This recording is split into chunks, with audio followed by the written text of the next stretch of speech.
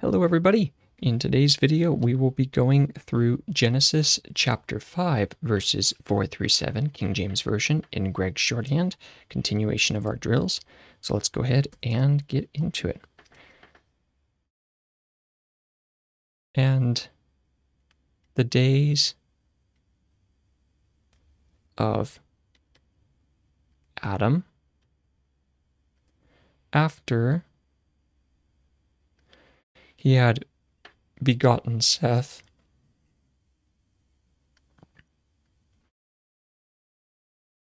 were 800. Were 800 years. I'll go ahead and put the years there. Colon. And he beget sons and daughters. And he beget sons and daughters. And all the days that Adam lived were 930 years. And all the days that Adam lived were 930 years, and he died. And Seth lived 105 years. And Seth, of course I forgot my, Adam lived after he had fathered Seth.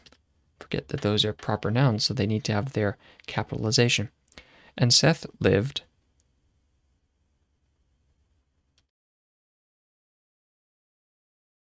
105 years. So 5. I'm not sure. You'll notice that when I did 9, I did nigh because very often the context of this sentence itself will make sense. So Adam lived 930 years. It makes sense that it's 9. So the same would be true of 5. So 105 years. So all I have to do there is 5 years, and beget Enos, and beget Enos, and Seth lived after he beget Enos 807 years,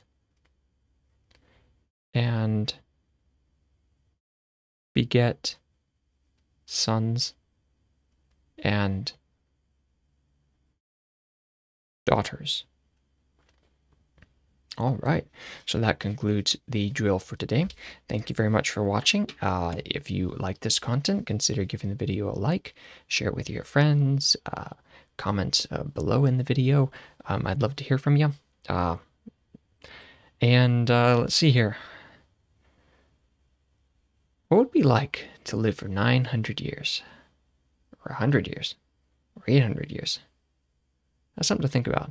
All right, so hope you have a wonderful day, and now get out there and go practice some shorthand. All right, bye-bye.